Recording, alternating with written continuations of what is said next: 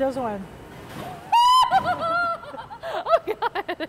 I'm sorry. I'll do it.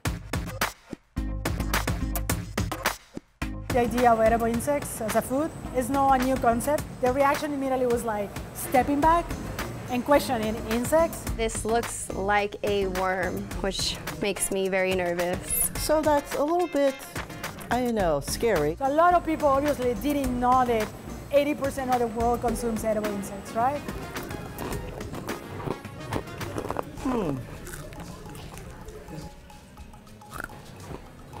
When people try it, and they're like, oh, wait, it doesn't taste like an insect. It kind of tastes like, what's it called? Like a fried fava bean. The bitter end when you have a shelled peanut. Can't really taste the bug. There's a bit of a texture, like right at the end. It's the texture more than anything that messes with you, but the flavor's there.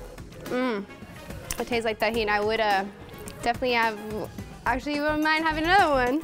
Yeah, pretty good. Oddly good. It's very good. So it doesn't make sense that we're not eating insects, right? Edible insects have a really high percentage of protein, omega-3, fiber, amino acids, and also they don't have cholesterol or saturated fats. We started 10 years ago. We were selling tostadas, tacos, food with insects. And after 4 years, the company became a snack package company. We had different flavors. We have the chocolate covered crickets, which is level 1. In this one, you don't see the cricket. It looks like a raisinette, like there should be a raisin inside. Yeah. You want to do it with me? Yeah.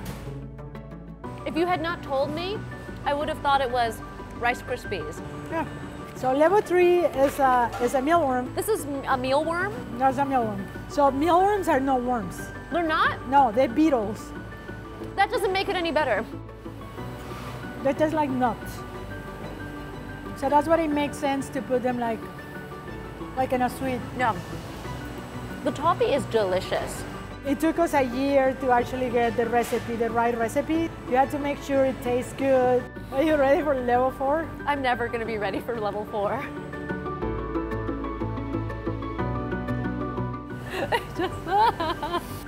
It tastes like corn nuts.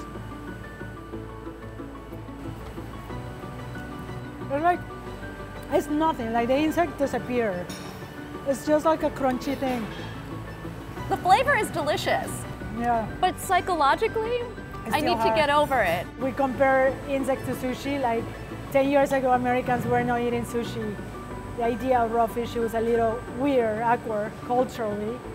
Now you can find sushi places literally in every neighborhood.